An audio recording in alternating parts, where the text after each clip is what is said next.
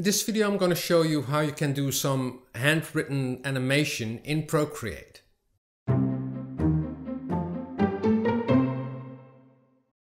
Welcome to Stayf Draws. I'm Stayf, a Dutch artist, and in this video I'm going to show you how you can do some handwritten animation in Procreate using the eraser. So let's get started.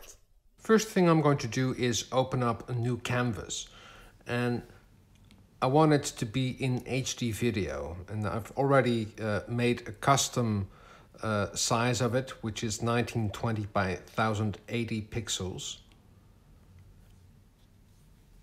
Then I'm going to change the background. You can do that by pressing on the background and then choose color. It doesn't really matter because in this animation we're going to throw away the background, so you just keep an animation with a PNG with an alpha channel. Now I need to type in the text first. You have to go to the Actions tab, Add, and then tap on Add Text. And here you can type in the text you want. And I just wanted to have an animation of the text. Drawing is fun and practice makes perfect. So I'm just going to type that in.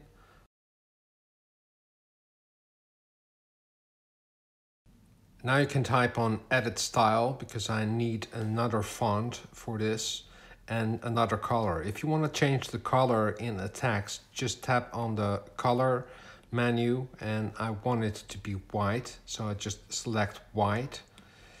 And if you want to go back to Edit Style, just press on the A in the layer, and then you can, select Edit Text. So then you're back in the menu again. The third thing you need to do is choose a font, because I don't like this font. And, it all depends on the style you choose and the design and also the attributes. So first you need to find the right font. And I want something of a written font, but not, handwritten. So you can just, check them out. Don't like this one. Maybe Bradley Hand. Yeah, that's a fun font. Now you can change the size. You can also change it with the handles, so you have a little bit more, space between them, because I want drawing is fun and practice makes perfect. I want it to be a little bit more in the middle. Just tap on Done. Now you can select the text, and have it in the middle of your screen. And I also want to have some drop shadow, but a very strong drop shadow, because I'm going to use this text and this animation of the text on top of videos. So you never know, what elements are in the video. So it's always, good practice to have some drop shadow. So I'm going to duplicate this and deselect this one and select Edit Text again. And then I'm going to choose a different color, which is a lot darker. And now I have to change, because now you don't see anything because it's underneath it.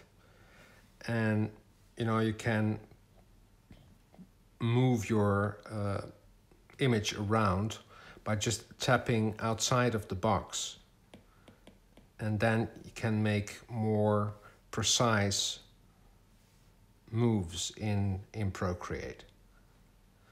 So I like this, and now I'm going to merge these two together, because this text we're going to use to make the animation. So I'm just gonna merge it down. And now it's not an editable text anymore, because it's now a pixel layer, but we need that. I can throw away this one. What I'm now going to do is make the animation. And we're going to use the eraser, and we have to erase everything from the back to the front. So it's a reverse animation. Procreate 4 Video Manual. Do you want to learn everything about drawing and painting in Procreate 4? You can with the Procreate 4 Video Manual on Apple Books. It's an ebook with interactive images and 2.5 hours of video tutorials explaining every feature in Procreate 4. The book is updated to Procreate 4.3 and all the updates within Procreate 4 will be for free. The ebook also has a search option, so if you're looking for something, just type it in and go straight to the explanation of the feature you're looking for. Get the Procreate 4 Video Manual now for only $9.99 and learn everything about this great drawing app. So this is the end frame, and now we're going to work our way back to the first letter of the sentence. So this one is the last frame, and it's going to be the last layer, and that's going to be the top layer, because in Procreate the first layer is the first keyframe in your animation. So we're just going to duplicate it and then drag it underneath so that this final layer always stays intact. I'm going to deselect this and I'm just going to find a nice eraser, and I'm just going to choose one of the erasers from the ink set. Let me see where it is. Inking, and maybe the technical pen.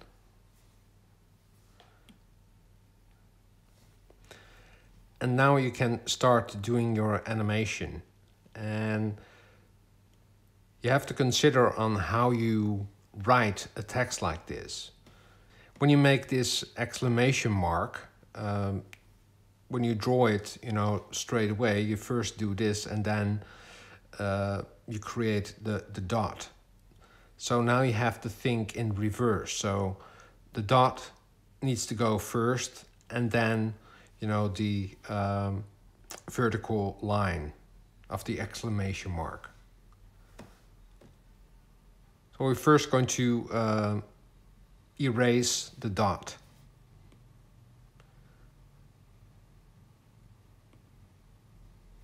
And set it to 100%.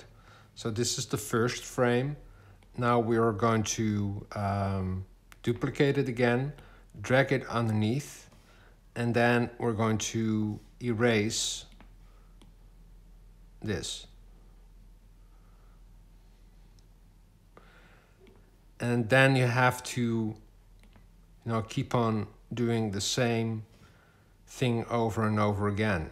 The T is an interesting thing, because when you write a T, you first write this thing and then the vertical stripe. So first what we need to erase is the horizontal stripe, because that's the last you paint. So you always have to think in reverse. And you have to select the layer you're working on. And you have to make this work a little.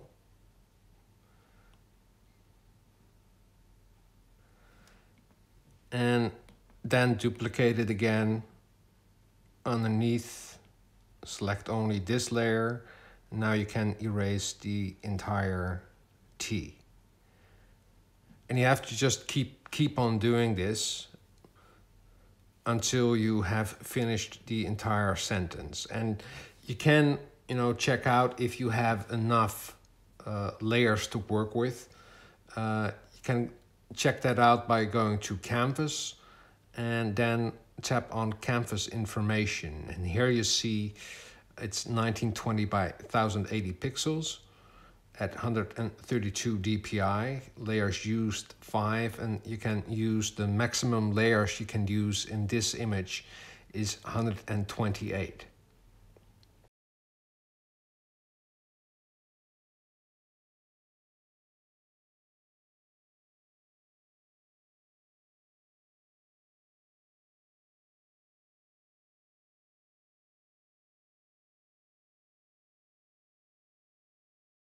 So now I've finished the entire animation and it's 128 frames long.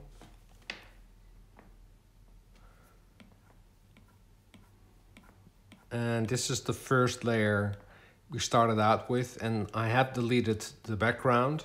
And what we now can do is see if all of the frames are selected, and you can do that by pressing on the layers and press on it again. And these aren't selected. And now you can make an animation out of it. And what I'm going to do is select share, and then you can share your layers, but I'm not going to I'm just going to show you the animation, what it looks like. And here you see that it is written from beginning to end, and it's at 25 frames per second. I want to save this animation as PNG files. So I'm going to select PNG files, and then it's going to save the animation in separate PNG files, and you can import those in Adobe Premiere, and I'm just going to show you. But first I need to save it, and I'm going to save it to my MacBook, to my Mac Pro or my MacBook Pro.